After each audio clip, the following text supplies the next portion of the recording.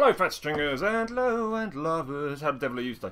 Okay, so today we've got just a couple of ideas on like fattening out your bass lines basically. What I want you to do is I need you to go like check out here, I think, whoop, right there, go check out my major scale video because some of the terminology in it will apply to this video, but also just all you can just do as I'm doing and then remember what I'm saying and then apply that to feel, come on, let's just start this lesson.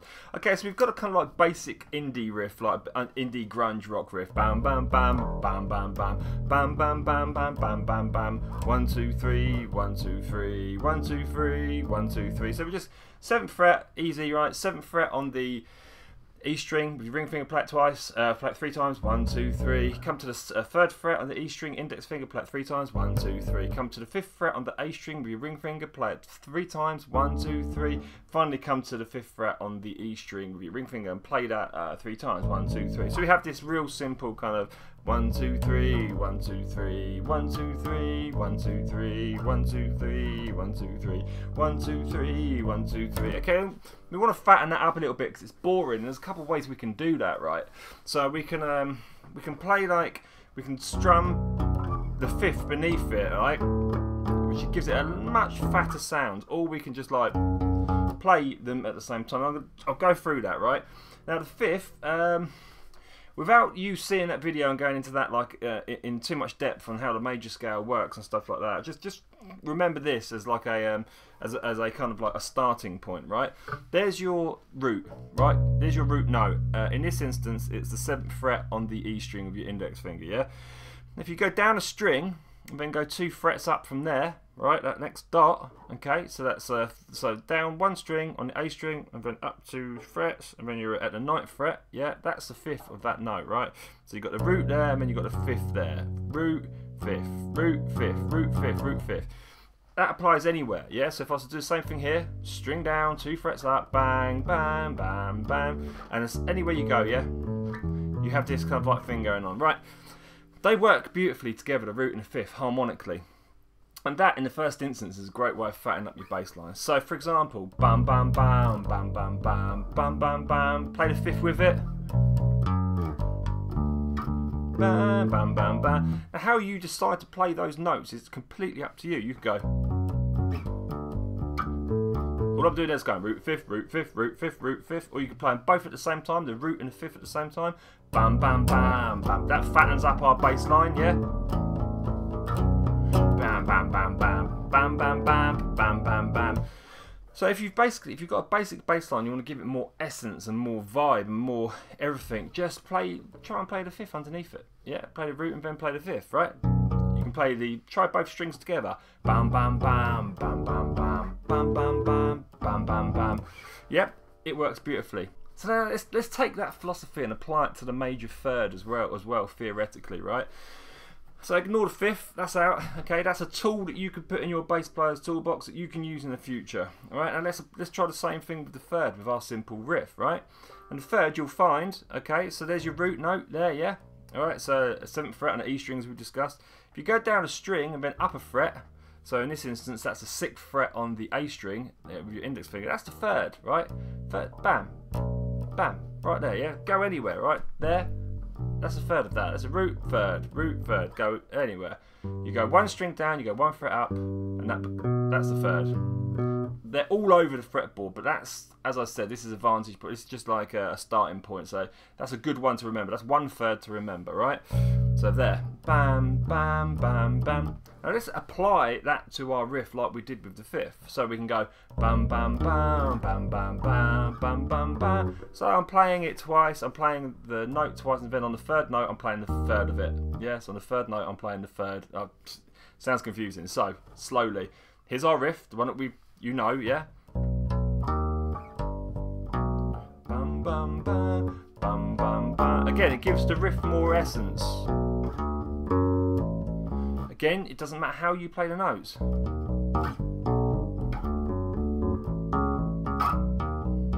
Yeah, it doesn't matter. You can play them together. Each different like note out of that major scale that you apply to the root will give you a different feel musically. For example, if you were to play the 3rd, the root, the 3rd and the 5th together, you get kind of like that bluesy thing. And play the third again after that, you'll hear it. Yeah? A real simple kind of blues lick. Let's just play with the root, the third, and the fifth. Now, if we were to now like do that with the octave in the major scale, and the octave is the last note, which is exactly the same as the first note. So in this instance, again on your fretboard, right, there's our root note, yeah? On this instance, the 7th fret. Now if we go 2 strings down, right, and 2 frets up, right, instead of the 5th, which is there, you go down 1 string, it's there. Right, so your octave, bam, is there. Root, and there's your octave.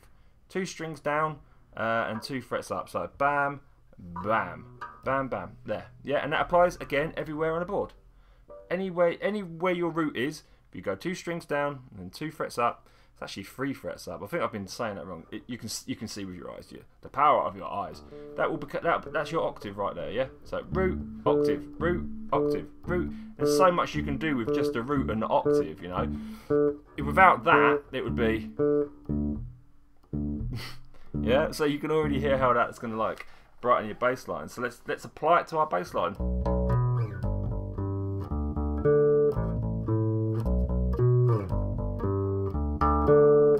Yeah. So I mean, playing with the octave. So you've now got like 3 different kind of like tools to like you know, just kind of pump up your lines a little bit. Bam, bam, bam, bam, bam, bam, bam, bam, bam. There's 3 ideas. Start mixing them together. There, I'm playing the root, the 5th, the octave.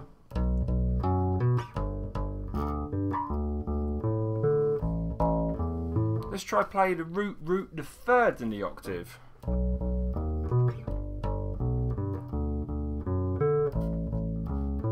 Nice, right? I like that actually.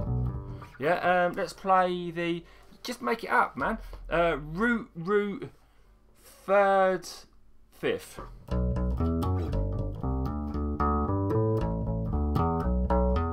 And these are all sounded like different bass lines. And all you're doing is just taking what we learned. 1, 2, 3, 1, 2, 3. All we're doing there is playing the root. Then we're going to add stuff.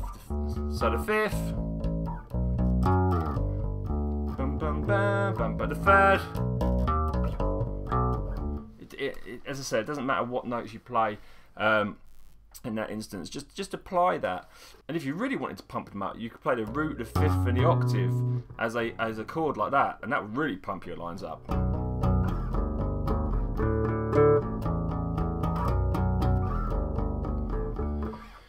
So there's a few theoretical ideas just from taking the simplest part of the major scale and applying them to a bass line that we've created, and hopefully you can see how that fattens up your bass lines and gives you a lot more musical ideas. Sometimes in a musical context these won't work, and there will be a theoretical reason why they don't work. If you're playing with a guitarist or a pianist or something, and you'll be like, oh man, it doesn't work. And it's just a case of going like, okay, right, the 5th didn't work the 3rd didn't work musically for me, so I'll try and apply the 5th and see what that happens to the root, or I'll try and apply the octave and see what that happens. And there's so many other ideas as well with scales. And you can go into like, and you can take other like notes which apply, and they'll all give you a completely different feel. But this is probably at its most like bog standard and basic idea, I think. Anyway, I hope it helped in some way, my friends, and I shall see you in tomorrow's lesson.